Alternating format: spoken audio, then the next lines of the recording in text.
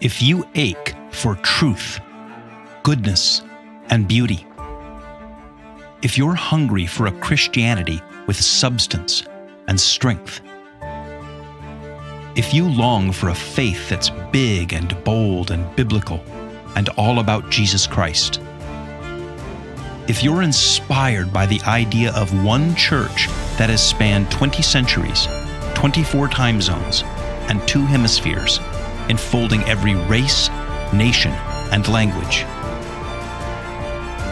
then you're considering Catholicism.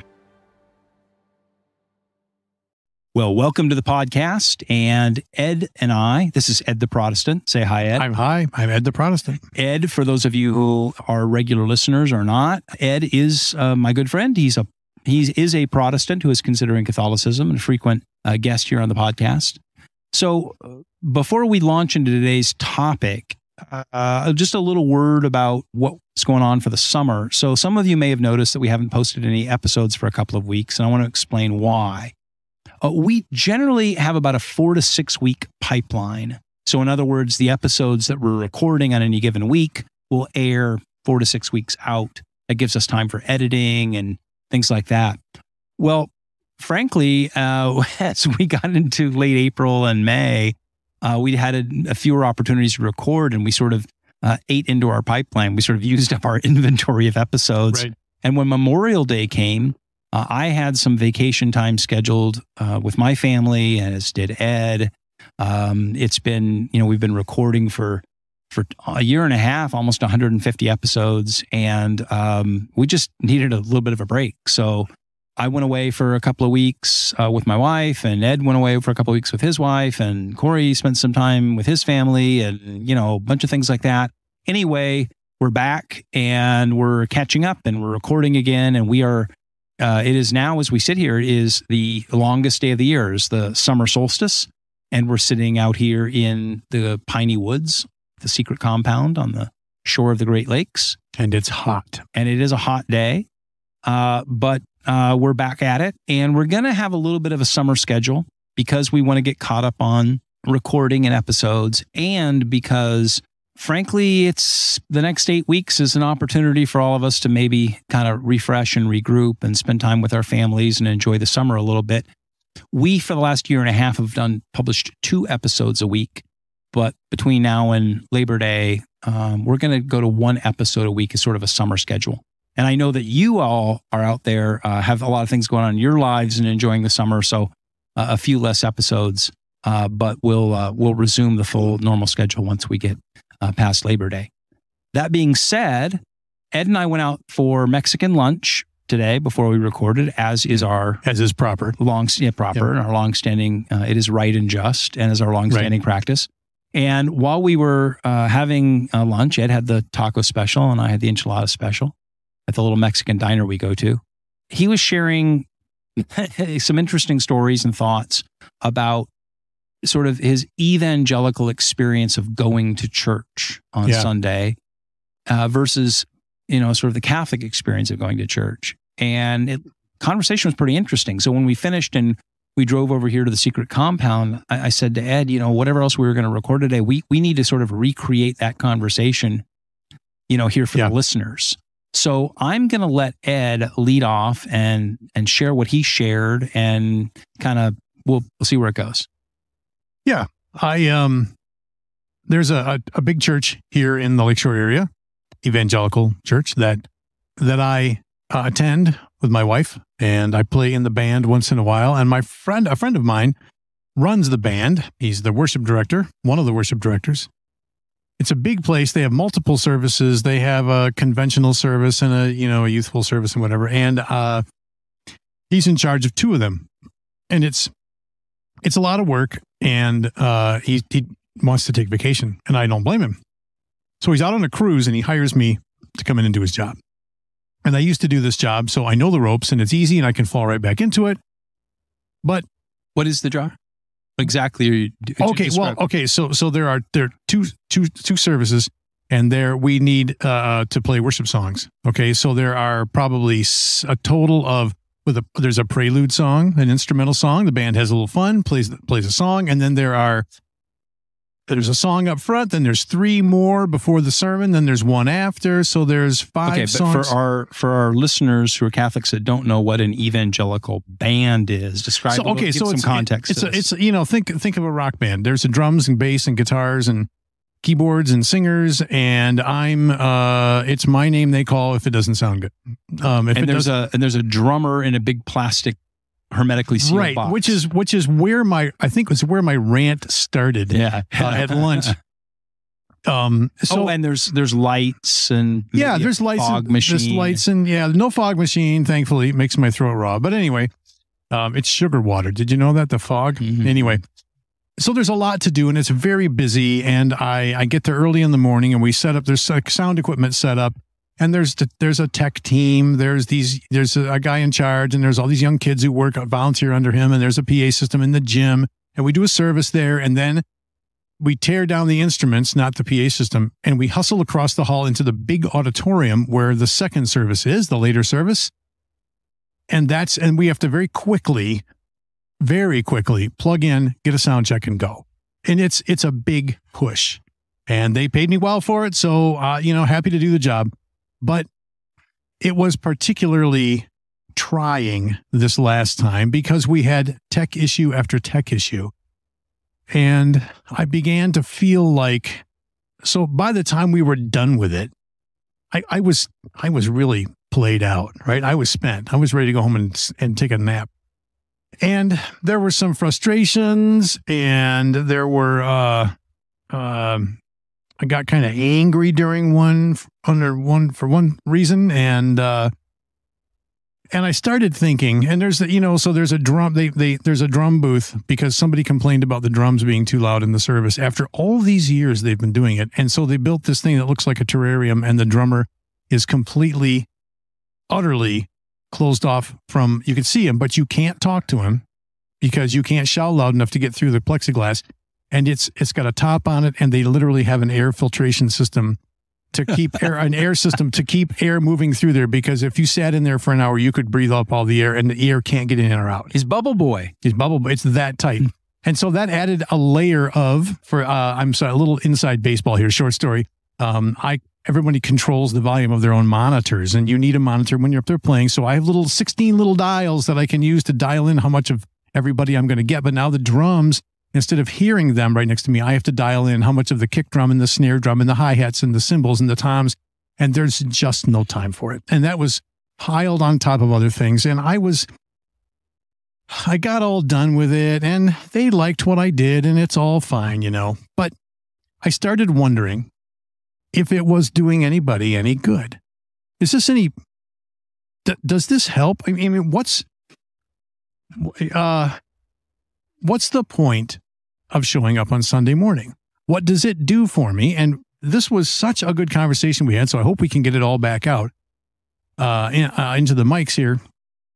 But what is the point? What is the purpose? Why am I here? Did the people sitting out in the pews and the chairs, stackable chairs, did they walk away better Christians? That's so as we were talking about it, we thought about like this kind of cost value curve, right? So you have 10 people between musicians and tech people and everything else with tens and tens of thousands of dollars worth of equipment, and all this, $100,000 worth of equipment sitting up there, and all this complicated stuff that's going on. And there's these arguments and fights over whether the hi-hat cymbal is too loud in monitor number 4, right? And all this. And in a sense, if the rock band doesn't nail it, and if the bass track and the keyboard thing isn't balanced exactly, and if the guy's snare or his kick drum isn't exactly right, then somehow the service failed to reach people for Jesus. Right. And you sit there and you wonder, well, here's Joe and Mary Blow who are sitting in row 14, and do they go, I really want to believe in Jesus and go to heaven, but man, the snare drum today just was a little off, in the mix, and I'm giving up on Christ. Right? So there was a sense in which, and this is where we kind of went with it, was because I remember those, I remember spending 30 years in that world. Right. and how everything was layered with this sense of, just heavy with this sense of, we have to do this right and elaborately and everything else. Otherwise, people won't hear the message and get the point and be saved or something. Right. Right? Or something. And so for those of you, or those who worked in it, it was this enormous sense of duty to it's almost like the more elaborate that we make the rock band and everything else, the more somehow we'll accomplish the mission of the service. Right. I lived in that world for quite a while, and the push was every week we had to come up with something compelling. Every week we had to come up with something that would reach out to people and convince them and move them and all these things. And I ended up getting out of it because I just burned out on it. I just, I had no more, I don't have any more ideas left. I couldn't take that.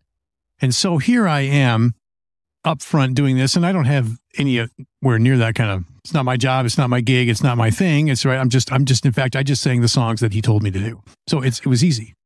Right. But as we talked at lunch, part of it is two things that I want to explore. One is this sense of mission and obligation on the people who, work in the church. Right. But the other thing is it raises this question of, why do people come to church on Sunday in the first place? What's the point? And so if the point is, unless we do this the right way, then Joe and Mary sitting in row 14, somehow like the mission won't be accomplished with them. Right. And it'll have been pointless for them to come, or we will have frustrated God's purposes with them because we didn't, do this elaborate thing. And so you were talking about the contrast between that and Catholicism in terms of why do we show up at the Mass? Well, this brought me back to, as I was thinking about it all, it brought me back to something you said in a podcast a while back. I wasn't one that I was in. It was you and Corey, I think. And you were talking about how the point, our purpose, the purpose that we were created for was to be in community with God, is to walk with God, be in his presence, be in community. And that being in community with God would make us happy. But if we started out with happiness as the end, then maybe we could commune with God, or maybe not. But the point is to be happy. So maybe if it makes me happy to play golf, then maybe I should do that. So that led me to us to talking about, and me to thinking about, what's the point of me going to church, and because all my life, the thing that everybody said was, well, what did you get out of it today? Right. What did I get out of it? As if, and this is a fairly new thought for me, the service was there to serve me. To give you something. To give me something, to serve me. So it's that framing of when you say, what did you get out of church today? Because that's, right? So often that was the question. I remember even when I was a young evangelical pastor and I had little kids, and we'd come home and they'd ask the kids at lunch, so what did you get out of church today? As if they're supposed to get something out of it, or our thing is to give them something. It's as if, as you're saying, that going to church is a means to an end. Right. And that end is often, we're supposed to learn something. We're supposed to get motivated. We're supposed to make friends. We're supposed to be entertained. We're supposed to get equipped to go out and do mission. We're supposed to learn more about the Bible, whatever the case is, right? Right. And so the church service, or the worship service, or whatever we want to call it, the Sunday program, often was called that, is there as a functional delivery system, for whatever these values or practical benefits, right? And the question is if I get enough out of the service, then it was worth it for me to go, right? And it becomes enormously exhausting, obviously, for the people who work in that to keep asking, did we deliver enough to the customers in a sense? It's exhausting to be the consumer. But then it's exhausting to be the person coming and going, what am I supposed to get out of this today? And then asking yourself, I didn't get anything out of it. Am I a bad person? Well, or why did I bother to go? Right. Maybe I should find somewhere else that I would get more out of. And that's where you get consumer church, where I go, well, we're going to drive to this other church because I get more out of that one. Right. So it's the framing of all that. And as you and I were talking at lunch and in our previous conversations, I contrast that with the Catholic Mass because we've talked about what the purpose of the Mass is, right? So the purpose of the Mass is for us to encounter Christ. Just, that's it. Right. To meet Christ. And we do that in so the liturgy of the Word and the first half of the Mass, yep. and the second half, the liturgy of the Eucharist, right, yep. which is the Word made incarnate, right, and so what we do is we simply show up and meet Him because the end of life is simply to meet Him. Yes. So it isn't as if by meeting Christ that advances, that's a means to some more practical goal in my life. Happiness, knowledge, utility, mission programs. Right. It's simply to meet Him, because what else is the goal in life? When our life is over, right, Catholicism teaches us we're going to, experience the beatific vision. We're going to go, stand before Him. In a sense, we've been separated from Him. And so in the Mass, which is in a sense a recreation of the worship service in heaven, right? That's in a sense being reenacted or brought down to earth, right? And then we encounter Him in the very real way of taking His body and blood, right? Right.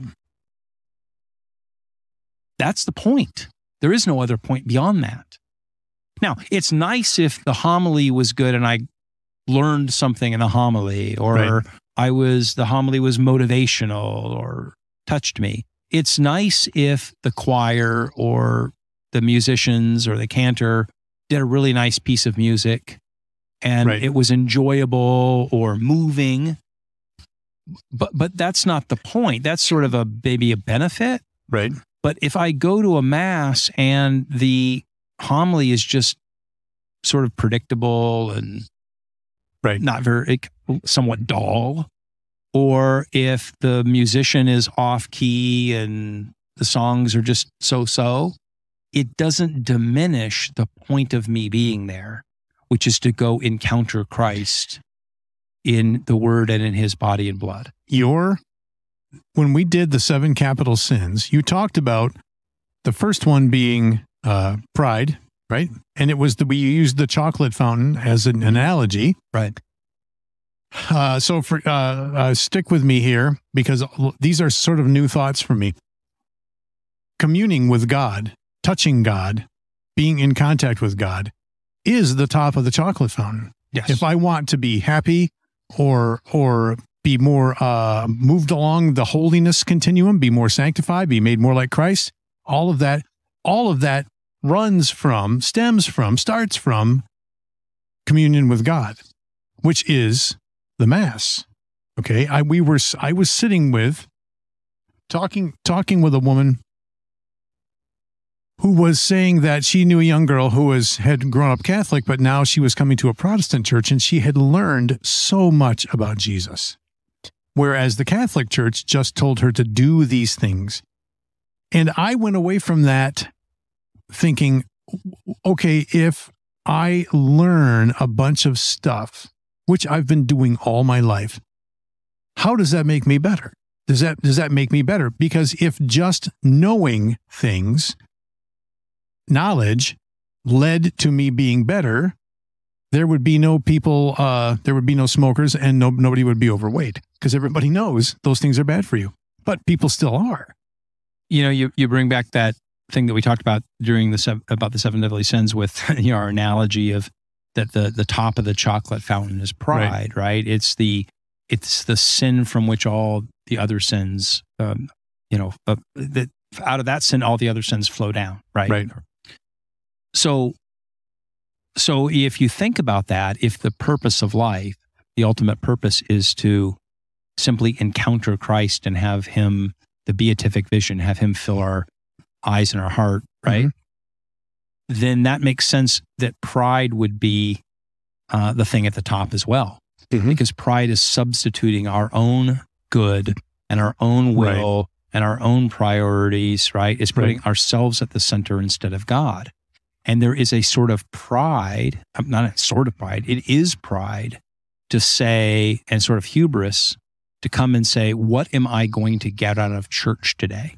Right. Is the pastor going to hold my interest and teach me something new? Because if he doesn't, then he sort of, failed to enrich me today. Was the band in, playing, whatever praise and worship songs or praying a U2 song or whatever they're doing, right? Were they hot? And, was the band hot today? Because if the band was just kind of flat, then they didn't do whatever I need to be done for me. Did I? So as you go down this list, now, then what you're really doing is you're just making it about you and not about Christ. So I had an experience recently.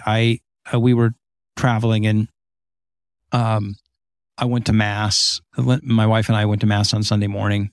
And my confession is that, we had a little play date in the afternoon. She and I were going to go out and play 9 holes of golf together. So a couple thing in the afternoon, like 4:00. So we come out of Mass and we get in the car. And as we're pulling out of the church parking lot, I said, so what are you thinking about for dinner tonight? After we get home from golf. And she's like, I don't know. What do you think? And I said, well, as a matter of fact, I have to confess that I thought about it a lot during Mass. Because during the 13-minute homily, I didn't think the homily was, particularly interesting today. Right. Sorry, Father, but I didn't think today's homily was particularly interesting. And I found myself thinking about what I wanted for dinner. And, the music was okay today, but we had sat over on the side so we could just kind of get out. Right. Now, here's my point. If I had come to there going, I have to get something from this. I have to learn something. I have to be entertained. I have to meet 3 new people. I have to do this to have made it worth it for me to go. Then it was a total failure. I failed, church failed. Right. But at the end, that wasn't why I went. I went because it is right and just for me as a creature and as a follower of Christ to come and experience and engage in the sacred worship, right, and to receive the Eucharist. Yeah. And it is right and just and healthy for me to do that. Whether or not I found it particularly interesting that day or not, it was where I belonged. And, I remember having a really hard time explaining this. And I know that some of our listeners have this because you've undoubtedly got kids. Once they become teenagers, or maybe even after they go off to college or, become, college after graduate from high school or whatever, and they don't go to church anymore. And you say, you need to go to church. And they'll say, why do I need to go to church? And you say, rehearse all the things you say. Well, it's really good because, you'll get kind of, immersed in the word and you learn something, or you'll say it's good to be with, God's people, or to meet some people, or to see some your friends in Jesus, or you'll say it's so great to be there. It's so uplifting because the music is so great, or the pastor is really interesting, or what, right? And so again, you're always trying to sell them on, in a sense, the benefits, what they're going to get out of it. Right. And the truth is that I'm not going to get anything. I might get some things out of it, but that's not the point. The point is not what I'm going to get out of it, but simply that I be there. Yeah. I was thinking about this recently with respect to people who are like in the hospital and they're in a hospice and they're dying. Yep. Right. And, friends and relatives show up, or maybe at the funeral visitation. And, you're going to have people who come to pay their respects. Yep. And you go, they don't know what to say. Right. They don't know what to do. They can't say something that makes it better. Right. But if I'm lying on my, on my deathbed, literally in the hospice, the fact that they came, right, that they were there, yep, and there's a sort of just a point to it. Whether they got something out of it or I got something out of it, they were there. It's where you belonged.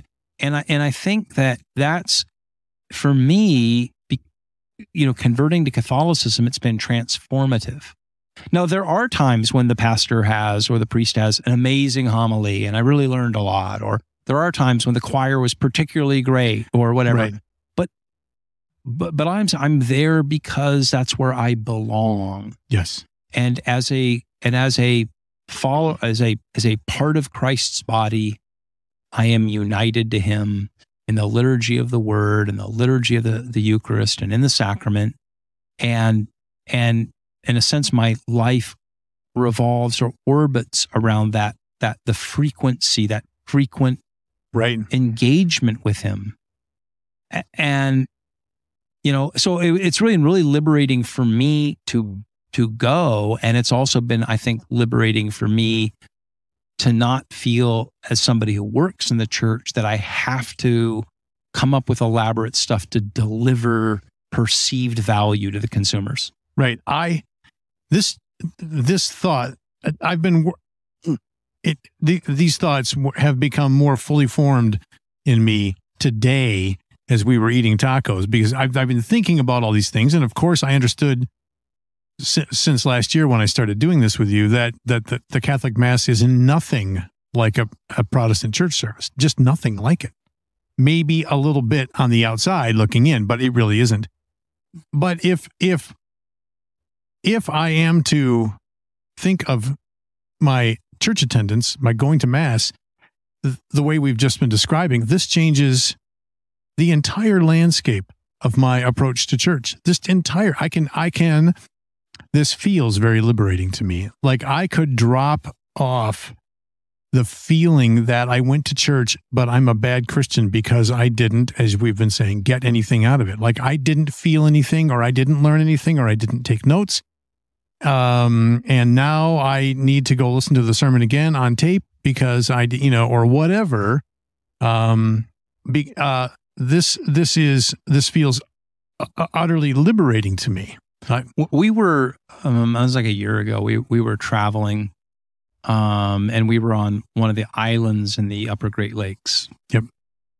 I won't say which one, but we were kind of vacationing on this island for a week. And it's a little tiny Catholic church on this island, and it doesn't have a full-time priest because it's not big enough. Right. And so what it is there's like a priest that has like 4 or 5 churches scattered on these islands or on the mainland and the Upper Great Lakes there. And he literally different days of the week takes like a ferry or a boat out to them and does a Mass. And there's like a summer schedule and a winter schedule and all that. And so we were there, and I remember that we had, done a lot of outdoor activities that day. And for whatever reason, the Mass that the priest who was coming over to the island was going to be there to do was like at 4:00 on a Wednesday or something like that. Right. And, we'd done a bunch of outdoor activities. I'm like, I'm super tired, and I've been in the sun all day, and we've been in the water, and, had a really great day. And it's like, but there's the only chance to go to Mass this week is to drive over to this little tiny, mission chapel thing. Right. And I remember that the priest was like from Slovakia or something, and he had this accent. But, I kind of, cleaned myself up, put on a fresh pair of jeans and a shirt or something. And we drove over there and, and did Mass. Right. Went to the Mass and came back. And, in my Protestant days, and I still have, evangelical friends would say, this is terribly this sense of obligation. Like you had to go get your ticket punched. And it's like all the things you have to do. And I go, well, that was like what was freeing about it. I knew that what God was fitting for me was to go and meet Christ and take his body and blood and encounter him in the liturgy of the word and the sacrament. That was fitting and right and what he wants me to do, this week. And as tired as I was and everything else, it was fitting and right and quite, liberating to go and go, okay, I went and met God, just like you might say I went and visited my sick grandma in the nursing home this week because it's the right thing to do. And it feels good to have done the right thing. Yeah. And now I'm going to go back to the place where we were staying and relax. And I, there may be evangelicals out there who just find this horrifying. Like, you're supposed to go there and it's supposed to be meaningful. And if it wasn't meaningful, then it's not real. And I go, but it was meaningful in the same way, like I said, going in. I remember my wife had a grandfather who was in a nursing home for a number of years before he passed. And, he had dementia in his later years and he wasn't quite sure who we were. Right. So it always struck me that like, we don't actually have to come here to visit him in the afternoon because he wouldn't remember whether he wouldn't be able to tell anybody that we didn't come because it was like, hey, you know, I think it was like Frank from 40 years ago or whatever. He always called me by the wrong name. Right. But that wasn't the point. The point was it was the right thing for us to go and to be there. And it was a good thing for us to go and be there. And so we went. Yeah. And I don't know. It's really been a transformative thing for me to think about faith and think about Christianity and think about church and going to church in those different terms. When I look back over my life as a Protestant, I realized that I have been chasing and chasing and chasing, and I would really like to not do that anymore. I want, because of the way I see the church service, I want the most out of it, which leads me to trying to find the place where I can get the most out of it, which leads me to thinking, well, maybe if I go someplace where I like the music better, or I like the teaching better, or they have better coffee, and on and on and on and on and on. And I'm just exhausted from all the chasing personally, and I'm exhausted from participating in all of that. It just occurred to me when you and Corey were talking in just the last podcast before this one about community. And I realized that another new thought for me at my age, look at that the church was basically would be expecting me, the Catholic Church, to go to Mass at the nearest location. Mm-hmm. That's where I belong. And I thought, oh, that's another choice they just took out of my hands. Right. Which is wonderful. Yeah. I mean, I remember when, I decided to, take the step toward the Catholic Church. And I'd spent, 15, 20 years sort of researching and investigating. And so I felt like actually pretty knowledgeable in some ways about Catholicism, at least history and the theology and the doctrine and all that kind of stuff. And I'd traveled the world and gone to the great cathedrals and blah, blah, blah, blah. But when it came time to go, I'm ready to, take the step and go walk into the front door of the Catholic Church and say, I'm here to become a Catholic. I remember thinking, well, okay, what churches are within an hour radius? And there's like this really beautiful basilica about 35 minutes from here with like, this just gorgeous architecture and art. You took me there. I took you to the cathedral, which is very beautiful. And there's also the cathedral is beautiful. And there's also a basilica that in near not far from there that's really even more beautiful and elaborate. And I remember going, well, we should go to something like that because that would really, fulfill all the feelings I have about Catholicism and the history and the art and the truth, goodness and beauty and blah, blah, blah, blah. But I remember going, well, no, what's liberating about this is I'm supposed to go to my parish. Right. So, like I go onto Google Maps or whatever and like, which is the closest Catholic church to my house? And I was like, I drove to that one and I like walked in the door and go, well, I guess this is where I'm supposed to be. Right. And that was like you say, I mean, it took a choice away. It was very liberating to go, I'm where I'm supposed to be, when I'm supposed to be there, doing what I'm supposed to do. And I'll tell you, a great formula for success in life is to be where you're supposed to be, doing what you're supposed to be doing, when you're supposed to be doing it. Right. Yeah. Like that, like you want to succeed in life, hit those 3 marks. Right. And it seems to me that if you want to succeed in the spiritual life and the eternal life, be where you're supposed to be, doing what you're supposed to be doing, when you're supposed to be doing it. And, evangelicals can mock me all day long that that's a checklist approach to spirituality, because I know it seems to me like doing the right thing. Well, and so in order, when I do this job for my friend, I'm expected to go to the weekly planning meeting, right? And I can feel it in the air. And these are wonderful people. Okay, I'm not, I like these people. I can feel in the air.